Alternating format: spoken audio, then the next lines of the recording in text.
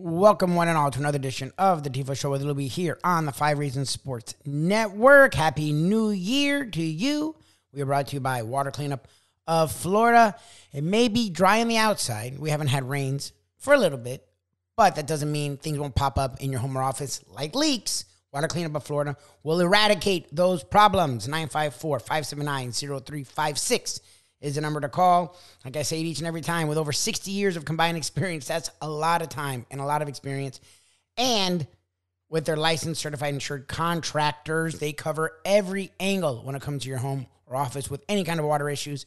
And they'll make the old look new. They'll make the issues go away and look brand new. 954-579-0356, WCUFL.com, on the socials at Water Cleanup FL. And check them out on Google. Over 75-star reviews. Water Cleanup of Florida will keep your home office dry and looking beautiful when it comes to any water issues. 954-579-0356. If you have the schmutz, they have the guts.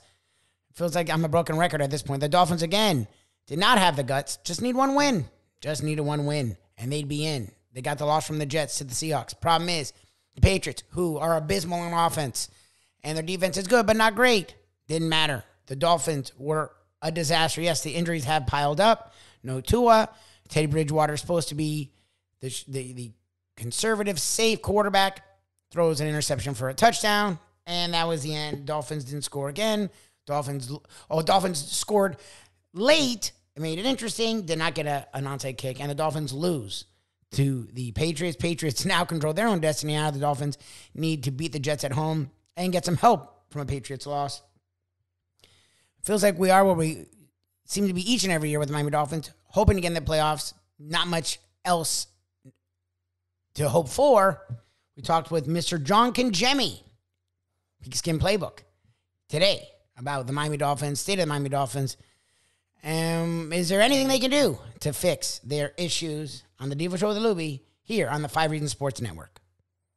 Always looking sharp, and one of our favorites to talk to about anything, especially during the Pigskin Playbook. Brought to you by Jimmy Johnson's Big Chill on Marker 104, the Overseas Highway in Key Largo. The handsome one himself, Mr. John Congemi. John? I've been worried a little bit about you. I'm glad you got your voice back, but the 8 no hook has been bothering me for a couple weeks now. And it's ugly. I do think they get this 9th one against the Jets. I mean, I know people thought they were going to, beat the Packers, that was going to be it. That didn't go well. Last week against the Patriots, unfortunately, Tua out again, and that didn't go well, although Bridgewater was decent for a good portion of the game. But he always seems to have that thing like the USC defense where there is going to be the play that collapses all of the good and negates all of the good that he did throughout the ball game. And, there it was, that pick 6 where he got hurt.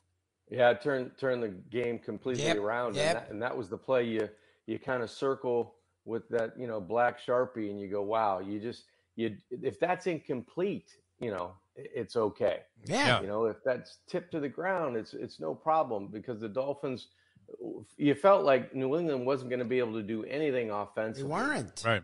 To win that game. If you put it on them and you kept winning field position like the Dolphins did at the beginning of the third quarter. New England comes out, they go 3 and out. Pilardi doesn't punt it really well. Dolphins gain 10 or 12, 15 yards. Same thing. Miami doesn't do much, but then New England does less than that. And you get the ball on the plus side of the 50-yard line. You're thinking, okay, this game's going to now turn. And, after the Dolphins give up a field goal and they're still up 14-10,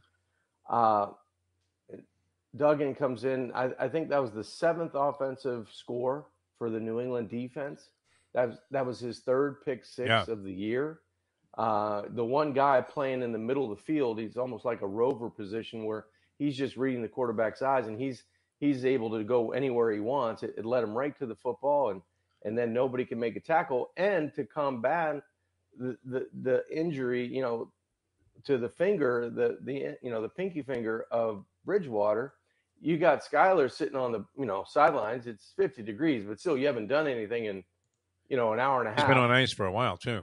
Yeah, so always a tough situation for the backup to the backup to go in. Yeah. The Dolphins did that at 3 or 4 positions that day: quarterback, left tackle, safety, cornerback. I mean, you're playing guys in a game, a meaningful game, that where you line up on a goal line stand after a timeout, you're not covering a wide receiver. There were things that added up into that game where the Dolphins still had a legitimate chance to win, but you couple all the things that we just touched on, plus 9 penalties for 71 yards, not going to win. Such ugliness. Look, It was ugly. And I get they have injuries, and I understand their injuries. They're on their 3rd left tackle, and their offensive line was already shaky. I understand that. But at this point, we're looking at every team. They have a lot of injuries. The Bills have played with backup secondary the entire season. Like, once you get to this point and the guys have been gone, it's just what's beat what has been. Like, and I sung his praises. I liked the hire, and he seemed fun. But he hasn't adjusted at all. Like, Mike McDaniel has not made any adjustments, and they still, whatever the quarterback situation is, they have lots of guys that have talent on this team, and Mike McGinnicki might not fit their offense, but the dude can catch balls. Like, Raheem Mostert and Wilson are good at doing multiple things. You have Hill, you have Waddle. They were non-factors in this game, and I don't care how good the Patriots defense is. This isn't the freaking Ravens of 2000. And whatever their issues are with quarter, I get it. They have not changed anything. And to me, I know it's his first year, and we poo-pooed it, but this is, for a team that's had a lot of bad Decembers and a lot of bad collapses, this, if it's not number 1, it's top 2 or 3. And at some point it has to fall on McDaniel. And I don't know what he's doing. It feels like he's doing nothing about it. Like, he's just sort of, he looks lost when you watch him in the game, and it's sort of frustrating me. And where I'm like, these are the Packers game and this game, they should not have lost. Even with the injuries, even with all that, the game was in their hands. Like, and they just kept, we're going to keep punting. Screw it. It's like, what is going on with this game? Like, it's just frustrating to watch the team go down the drain. Well, especially in the second half where we talked about coming out in the third quarter, you're gaining field position. You go down and make a great drive. Teddy kind of push passes the ball into the end zone to Mostert, and it's a touchdown, and you're up 7 points going, okay, now we're going to play defense because Mac Jones isn't going to do squat. They really can't run the football. They don't threaten you down the field. But yet the Dolphin defense, we're always pinning it on the offense. The Dolphin defense has not come up with a big stop in the second half of games since the Baltimore game. I don't think it was. I mean, I'm looking at the goal line stands and the 4th and 1s and all the things that happened early in the season for that defense that made you feel good about it. But when you think about beginning of the 4th quarter against New England, it's 3rd and 5, and Mac Jones finds Myers wide open for 25 yards. And now it kickstarts, the drive. Yep. Now you get another 3rd down. You get a PI with Cross and mauling, I can't remember who the receiver was, inside the 5-yard line. It was like and now you've got a 1st and goal at the 5. So you've given, one. And they have nobody on Myers. Yeah. He's out there on the left side, and he's waving, here. Yeah. And they snapped the ball, and the linebacker couldn't get there in time. But, an easy score from there. And that really, I think, turned the second half and maybe turned the game, because New England was like, man, this is supposed to be one of the better teams in the AFC. If we win this game, we control our own destiny. All of a sudden, you start believing you can win that game. And they did. They get a sack, they get a 4th and 16, and I think we check it down. Instead of maybe who cares the interception there, just throw the football down the field, right? Yeah. And but Sealer got a sack later in that sequence of downs. You find Gesicki late, you have a chance with an onside kick, but I think the league stats were 0 for in terms of onside kicks successfully by the kicking team this year. So, boy, it squandered opportunities. You need the USC special teams out there for that to work. Yeah, where they spread like the Red Sea and then just allow the guy to come 20 yards down the field and scoop the ball up.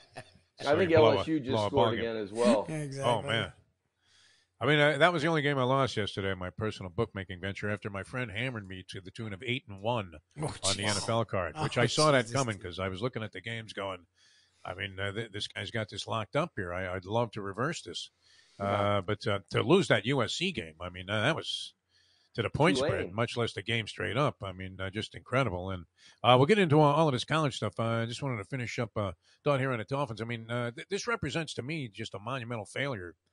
I don't know that 9-8 and even making the postseason represents something not at this point. I'm thinking, wow, this was tremendous progress because we had so much, reason to hope that, McDaniel was on the right track. I think Tyreek Hill, we were talking about, trades that were monumental that, turned out to be catastrophic, like Russell Wilson, where, you traded away 2 first-rounders, 2 second-rounders, a bunch of players, and then even more considerations for a guy that you're now saddled with who appears to be completely shot and incapable of doing what you wanted him to do. Tyreek Hill, I think, has justified, what they exchanged him for. And you would love to have this guy on the roster. But if they go 9-8, John, the same record. Same record as last year. Same record.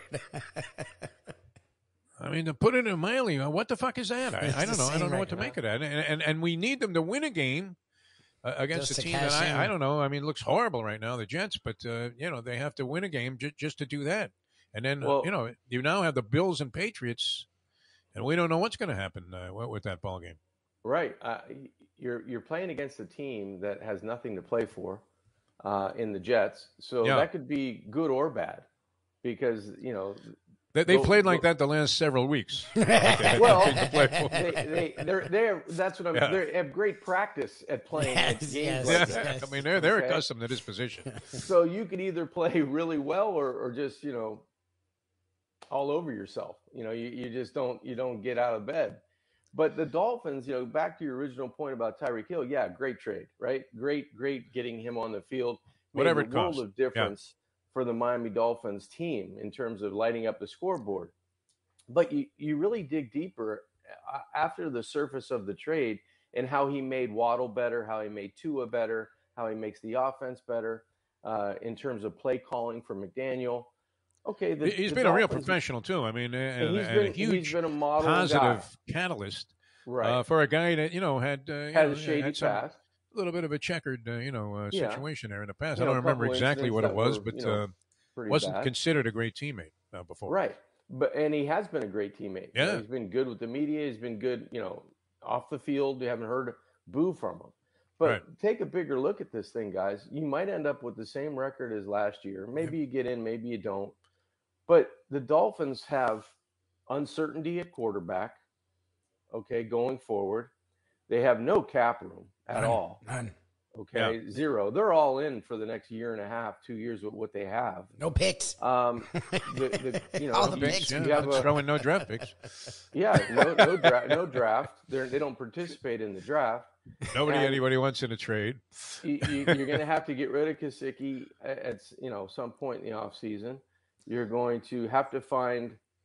Can Armstead possibly tape up and play another season? Maybe, but he might not get through as many games as he did this year. I think you dig up Sherman Plunkett and let him man on the left side. Point being, there's a lot of question marks on this team for a team that was out of the gate blazing. Yes, and then all of a sudden hit the skids after the bad teams kind of fell off the schedule or the mediocre teams. Detroit's a pretty good team now. But at the time, they were just finding out who they were. But that's kind of what we talked about early in the season. The Dolphins were going to sprint out. If they could get 2-2 out of the gates, we'd be happy. They went 3-1. But then, they get through the lighter part of the schedule. And we said, hey, those 3 away games, if they can beat the Chargers, find a way to beat the Chargers because you're giving San Fran and Buffalo, who are better teams, probably the edge. They don't return serve at home against Green Bay. And then you lose one at New England in good weather. The weather was fine. Be a bad weather game. Yeah, but don't. In their defense, Green Bay's come on and played much better football. Well. They kicked the Vikings. You watched them in the beginning of the year; they were garbage, and you thought that was it, and that Aaron Rodgers wouldn't be there anymore. But of late, even though he hasn't been razor sharp in these victories, Aaron Rodgers, he's been instrumental in what's happened, but not the same Aaron Rodgers that we're accustomed to. Making almost no mistakes. I mean, he's thrown some poor long passes, especially where he had guys wide open and missed them. But doing enough there as a team, they seem to have generated, a momentum that's going in a positive direction as they have a chance now to make the postseason when what were they, 4-8? Yeah, At one point, and they were floundering. completely out of it. And that was the game, really, the Miami Dolphins at home. Yeah, I mean, that was a big one for him. 200 yards in the first half. You felt like you were up 3 touchdowns, and it was only a touchdown. But the fumble before half, Green Bay scores, and then they come out and score in the third quarter, flip the game right around, and then the interceptions down the stretch killed the Dolphins. Oh, that was as ugly as it could possibly get. John Congemi here. It's Pigskin Playbook with John Congemi, brought to you by Jimmy Johnson's Big Chill. That's mile marker 104, the Overseas Highway in Key Largo. Seems like we ended this place every single year. Either the Dolphins are just horrible, or they flirt with the playoffs, don't get in, or flirt with the playoffs, get in, lose in the first round. That's where they are. At 8-3, it felt like the Dolphins had a shot to be a Super Bowl contender. Now, you're just hoping they can get into the playoffs, period. And if they get in, they're going to get annihilated. Their defense is not good. It went from being really good last year. It's not good. And their offense went from being one of the most fun, better offenses in the league to just being average at best.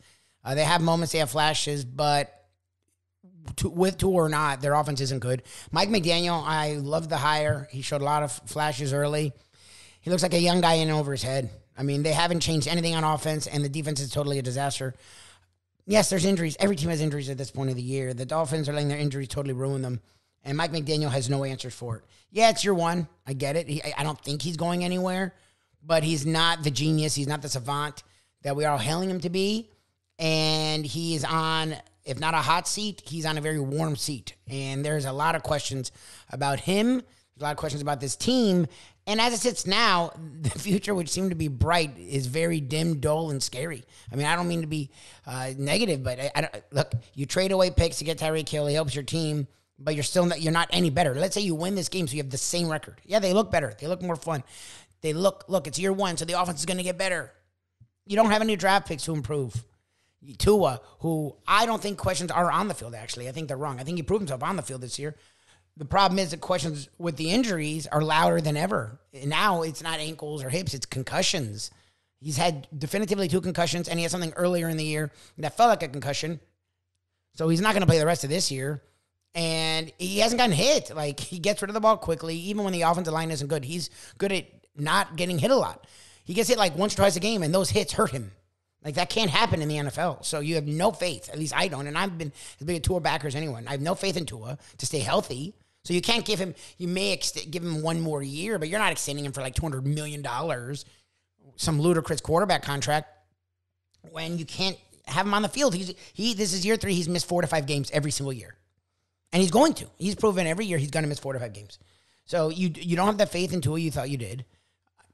McDaniel's not the guru we thought he was. Like, you're not firing him. He's not Nathaniel Hackett.